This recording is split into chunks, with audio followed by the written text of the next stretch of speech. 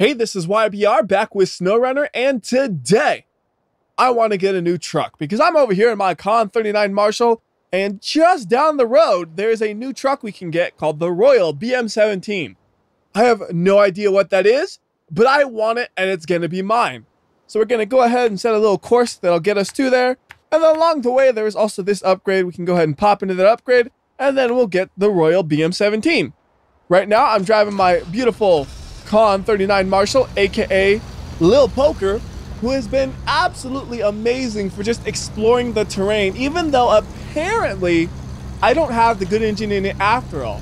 To make it simple, the interface for upgrading the truck doesn't exactly make sense when you first look at it, because you click upgrade engine and then you have a list of 5 engines. The top one is highlighted and it has a little icon by it, so you just assume, okay, that must be the one that's installed, right? Well, no, it wasn't. That was one you could buy.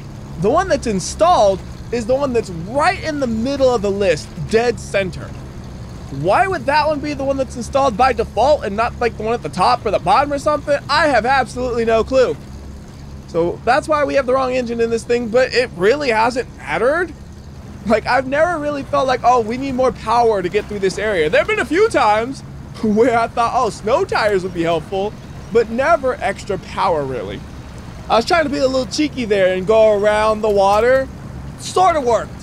It worked until we fell into the water anyways and almost rolled over, as we almost roll over again. I should probably stop doing this little, I don't want to get wet, because I think driving on the dry is faster. But look how fast we're moving. It's not that much faster than the wet.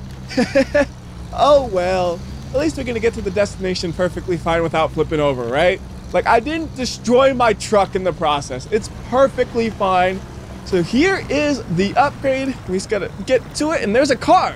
How did somebody drive like a regular car to here? That dude is an off-roading god. You can find upgrades in the world. They may not apply to your current vehicle, but will be useful for others. Finding an upgrade gives you a copy of it for free and unlocks it in the customization store. Okay.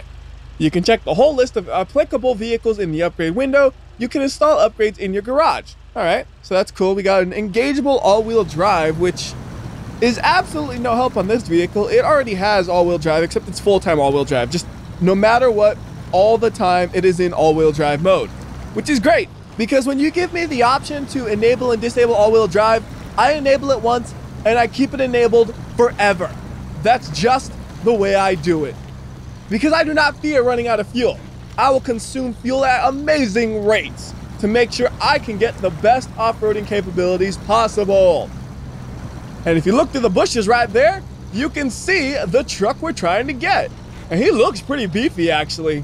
He's got to try to climb this hill, and there it is. New truck discovered, Royal BM17. So let's go ahead and take a look at this guy. All right, so what is the Royal BM17? It's that, and boy, it is in bad condition here. The engine and transmission are about to blow. The suspension, not that much better. And also, it has a low fuel tank. So how well does this thing even drive? Oh my goodness, it has a flamethrower. Oh, that's great. Hold on, we gotta put all-wheel drive on to get out of here, it looks like. Oh, even with all-wheel drive. Oh, what the heck? It's in neutral? How did that happen? Is the transmission so bad this thing's actually slipping into neutral? Like, there's no way I'm gonna drive this thing out of here, but I could recover it to my garage. Oh yeah, it's actually slipping into neutral. You see that? I did not change into neutral. So yeah, this truck is in terrible condition. It uses like 20 liters a minute, so we can only drive it for like 2.5 minutes before we run out of fuel. And that's ignoring the fact that it keeps slipping into neutral all the time. Oh goodness, this thing does not have a snorkel. This is not the way to go. And it's back into neutral for itself. Oh, come on, go to reverse. There you go. Didn't even want to hold reverse. Oh, no, we damaging the engine. Flamethrower gonna die. That's okay. We were gonna recover it anyway, so it really doesn't matter if it dies here, because we can't go that far. The way this thing is consuming fuel and stuff, we could go like a couple 100 feet anyways before something terrible happens. So, this thing's broken. It really doesn't matter. Let's go ahead and recover it. And I want to see, does it only do the flamethrower when it's damaged? That's what I must know. And for some reason, I can't leave garage. Huh, strange. Let me try to figure out what's going on, and I'll be back.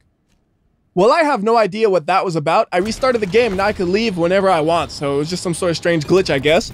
And before we drive this guy, real quickly, can we give it a different paint job? Because I want to see what paint jobs are available. And there's text in the way. Get out of here. I'm illiterate. I want to look at the pretty colors. And I like the multicolor ones the best. So let's see what we got available to us. And out of the options here, actually, I think I like this one the best. Because if you get another color, you notice there's still all these parts that stay looking yellow. So you need a color that goes with that yellow. And the other ones, they don't exactly go with the yellow. This one, though, kind of goes. Although I'm kind of curious now. What if I just made the whole truck yellow? That actually looks pretty good like that or like that. But I like the multicolor one. So we're going to go with this. And then I need to figure out a name for him. He's going to be Big Beige. That's a good one because it's BB, you know? So now, does it do flamethrower at normal driving? I assume it doesn't. I assume that was just because it was terribly, terribly damaged. Yeah. That is unfortunate. If I want this thing to do its flamethrower stuff, I have to wreck it. This is gonna hurt. Ooh. I'm just gonna keep crashing it until it does flamethrowers again because I thought that was awesome, man. I don't care if it means the engine's gonna blow up. Also, look at the fuel consumption now. Remember I was consuming like 20 liters a second when it was in flamethrower mode because the engine's so screwed up? Now it's to a much more reasonable 3 liters a minute or so when I'm flooring it. I know it really wasn't 20 liters per second. It was 20 liters per minute. But you get what I mean. It was chugging the fuel. Now it's relatively sipping it in comparison. All right, the engine is in red damage. Does that mean flamethrower is here? Doesn't seem like it quite yet. We need to keep wrecking. Nice wall over there. Full speed ahead. We discovered a trailer somehow and then we crashed. And apparently we also damaged the transmission just a little bit from doing that. And even though the engine's down to like 25% health or so, still not a flamethrower, but it has to be soon. I'm just worried, how bad is it gonna drive once it's actually flamethrowing? Uh-oh, what was that? The engine is stalling, but yes, the flamethrower is here. Everybody, y'all better run because when my engine isn't stalled out, I'm shooting flames. So I have to figure out what you actually do when it stalls out. I think you kind of just tap the throttle and it keeps it alive. And we have to do that a lot. Oh my goodness. But look at it shooting flames, man. Totally worth it. You don't need a truck that actually works good if your truck can shoot flames. And it can even get a little bit sideways somehow. I don't know how we managed to do that when we're barely moving. Maybe there's just like a little slick spot right there that'll get you. Oh no, we're sliding again. Maybe it's because I'm always tapping the throttle, which gives me great flamethrowers, makes it where the engine doesn't stall out, but on the downside, it makes it have a little less traction. Come on, don't you stall out on me. We are almost to where we need to go. All the bad news is if we actually stop here, it will repair us. Oh, we don't even need to stop. It just repairs us immediately. Okay. Well, the flamethrower is dead. Over here, we have another mission we can pick up. Let's see what it is. Containers in the river. Yeah, I'm going to do that sometime. Don't know if it's going to be now. Don't know if it's going to be later. I don't really have a plan at all, but I'll do it eventually. Before that, though, I got to see what does this guy drive like if he's not doing flamethrower mode because he's so unbelievably damaged. We're going to find out. The first thing you might have noticed is it does have full-time all-wheel drive on it because I did not turn on the all-wheel drive. It's just been on from the start, and I'm pretty sure it only does that if it's full-time. And ooh, a little bit of damage, and I was really close to those rocks. You know, I'll gladly take just 2 damage on the suspension. That's like nothing in terms of truck capabilities. Like I see, oh, that's something. Oh, the suspension is completely blown up now. That's not good. You can actually see it's like bouncing around extra now, isn't it? Oh man, I've really ruined this thing. All right, let's take it home. When I take it home, I mean, this is home. We're here. Let's hit recover. Close enough. To actually do some missions, we're going to use the Navistar 5000 MV. Before we do that, though, we got to customize it and see what paint jobs are available. All right, it looks like every single paint job is a camouflage. So he's just going to be called Big Camo, and I'll keep the one it had by default. Although I'm kind of curious, like, what is the interior look like with that grate? Oh, that is, like, awful. I hate that. You can't see nothing out of this thing. Can we do anything about that? Let's see. Customize, visuals, front. This is the factory window mesh. I have to pay $2,000 to remove it. Well, I don't use the interior camera enough to pay that much for it, but you can at least remove it if you wanted to. I don't really think there's anything else we can do. We could get a better engine, but that's way more money than I want. What I would really want is better tires, but again, those tires are locked behind the level upgrade. We can get more suspension, but I don't think that's necessary because if I'm in dirt and mud and snow that requires me to have a suspension that tall, I'm already done for because these tires aren't going to do it. So we're just going to have to hope that's okay. Oh, we probably will want this though, a saddle low so we can attach trailers to it. I don't know if we'd want the high or low though. I know there's a trailer we found somewhere outside. I just don't know what it is. We'll try the low one out and see if that works. And so let's find the trailer that it was talking about.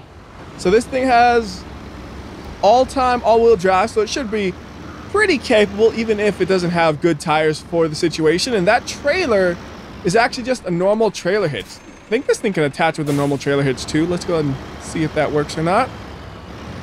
It's telling me it can.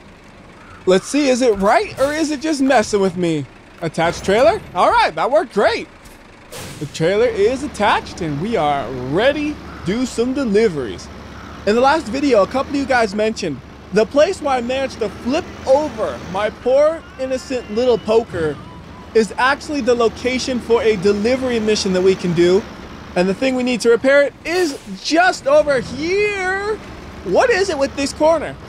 When I'm using the flamethrower, oh, that's not good. Actually, that's okay. You look at the overall damage on the bottom, there's just barely anything. But when I'm using the flamethrower, I slid there a little bit too. That corner, I guess the hill, maybe a little bit of a slick spot, it just makes it where you're gonna slide almost no matter what you're driving, it seems like. So the thing we need to pick up is right here though. And when we pick it up, we'll also repair the truck. So in the end, that crash did absolutely nothing to slow me down. So we attach the service spare parts. I don't know if we need one or two, but we have 2 spots on the trailer, so we get 2 things. Makes sense to me. Just gotta try to do a maneuver here to get the truck spun around. I'm gonna try to do like a nice big sweeping churn, and it should make it. It's gonna be really close. Can it clear it? All right, not bad. Oh, this is gonna be a lot tighter. Nope, not making it. We only need to back it up a little bit. Hey, where'd that tire come from?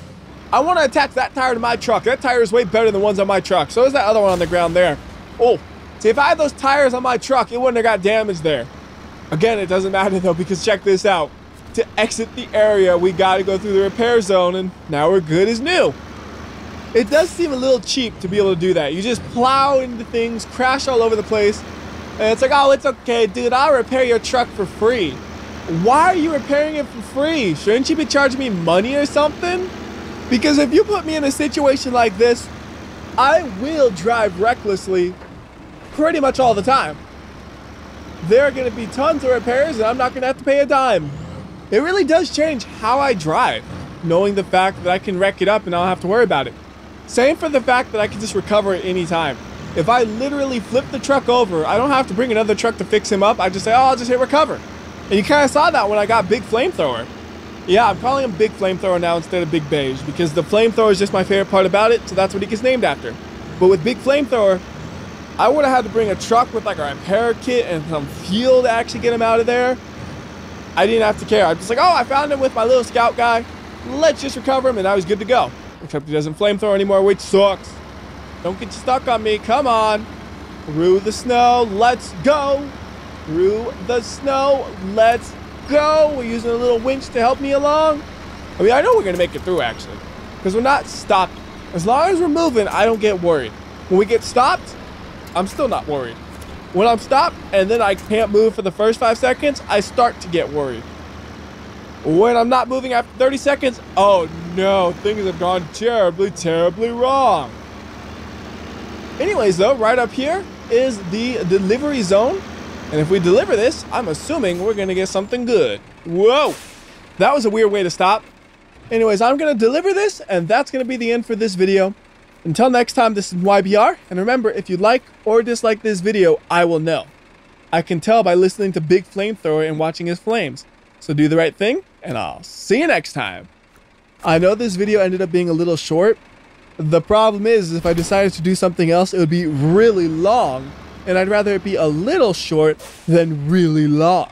Because a little short's still closer to what I want, where really long just means that it's way off from target.